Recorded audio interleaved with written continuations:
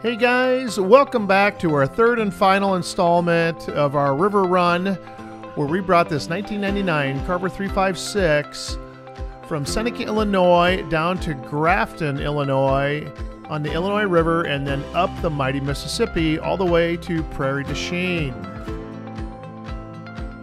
It's been a great trip so far, with really our only problem is not being able to find stops to get fuel because we're so early in the season.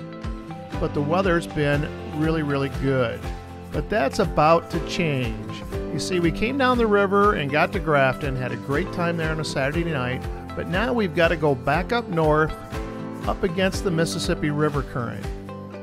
Fuel is going to continue to be a problem. We're going to have some issues with the engine and the transmission on the boat, and we're actually going to have a big problem in Quincy, Illinois that we'll get to in a bit. So buckle in, sit back, enjoy the video, and let's start our journey up the Mississippi River. So we got to do our makeshift bimini. So I built this nice little, I put the poles up, made a temporary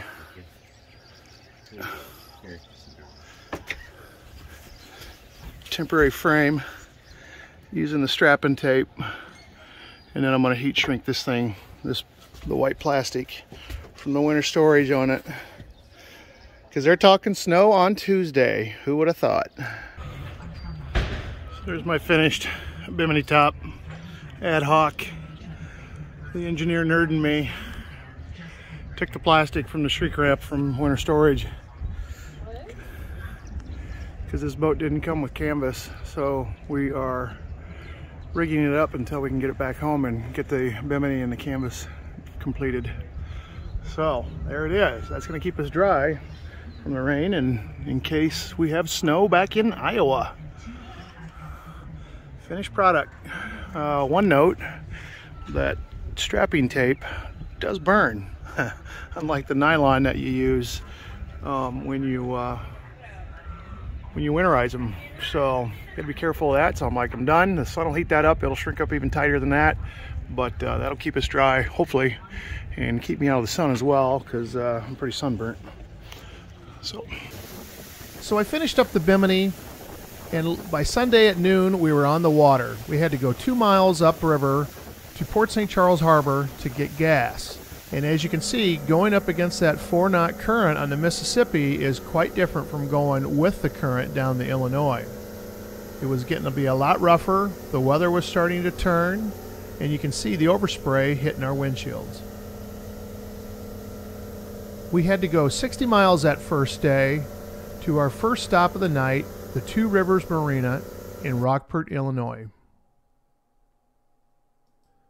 We didn't get in until late that night, and the marina didn't open up for gas until noon the next day, so we left without fueling up. Again, another mistake. That meant we had to get to Hannibal to the city boat harbor for fuel. The problem is, the Quimby's cruising guide showed that there's gas stocks and that they had fuel. What we didn't know is that for the last 2 years, the city has been rebuilding their docks and they did not have fuel. We ended up finding a local that shuttled us in his truck to the local Casey's convenience store, and we got about 50 gallons of fuel, just enough to get us to the next town of Quincy. It was only 18 miles for us to get to our overnight marina in Quincy, but the weather was getting worse. The winds were kicking up and the cold was really starting to set in. On top of that, we were having starboard side transmission problems with overheating and had to shut it down to cool off. So we came into Lock and Dam 21 in Quincy, running only on our starboard side engine. Unfortunately, there was already a barge at the Lock and Dam, and it was going to take 2 hours for the barge to get through. I requested that we tied up to the wall of the lock, but the wind was too strong and our anchor was not going to hold. The wind blew what was blowing my bow around towards the shore, and with no forward momentum, the rudder was absolutely helpless. So what happened is, unfortunately, the wind blew us into the shore. I knew there was nothing I could do, so I put everything in neutral and shut down the engines to avoid damage. We were lucky that the shore was soft mud, and we hit the shore and got stuck in the mud. So after some colorful words, I got on the radio and told the lock that I had run aground. They told me to stay right there, and it was probably the best place for me because of the weather, and that they would get back to me. So after about an hour and a half, the barge was through, and they told me that the Quincy Fire and Rescue had been called to pull me out of the mud. So as you can see from the picture, they brought their boat out, and yes, they pulled us off the shore. We hooked them up to our back of the boat, and we pulled it out back first so we wouldn't damage any of the props or the rudders. I asked them how much. They told me no fee. This is what they do for a living, which I was very thankful for, and we were able to continue on our journey. So it was only a half mile up to the Art Keller Marina in Quincy. We were glad to be there. It was definitely getting very dark, cold, windy, and we were never happier to get back into the marina. Get tied up, use the bathroom, relax, have dinner and have a beverage, and wait for the next day. All right, we are in Quincy, Illinois, and I'm actually parked at the marina last night to get out of the snow, actually. Crazy cold for the end of April, but we had a little snow event, so we tucked into Quincy for the night. Snow turned into rain. It's about 11:30 noon. We're gonna top off with fuel, but we've ran out of gas filters, and I don't feel comfortable moving forward. So we've been swapping them out about every 2 days, trying to work out the bad gas in the tanks. We drained them as far as we could with a pump, but we're still having some issues where it seems like swapping them out every 2 days seems to, the engines seem to improve. Get her back home, we may have to work on the injectors, but note to self, a scooter or a bicycle wouldn't take up much room on the boat, and would be, times like this where I gotta walk 2 miles to a marine store would be really awesome. There's no Uber in Quincy, and there's no taxi in Quincy. And by the way, I'm not shaving until we get the boat home. So, comment below. 2 miles, I'm probably half a mile or more to go. But we're gonna probably try to buy 6 gas and fuel filters, oil separator, water separators.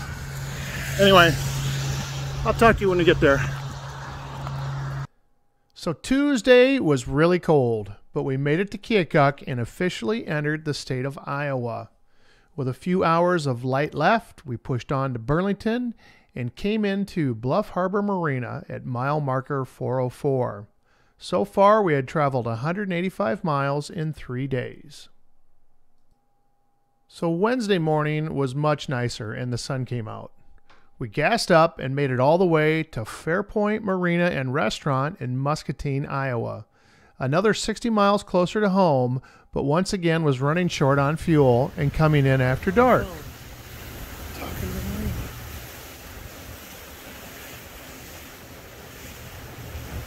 Okay.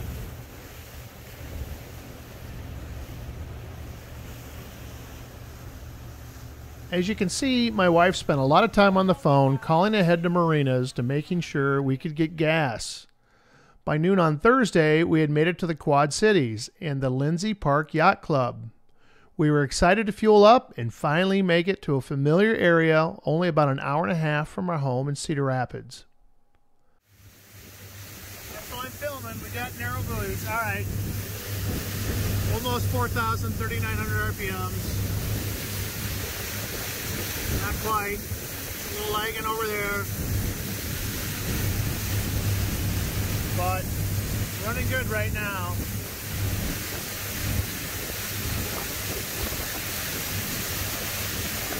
Somewhere between the Quad Cities and Clinton.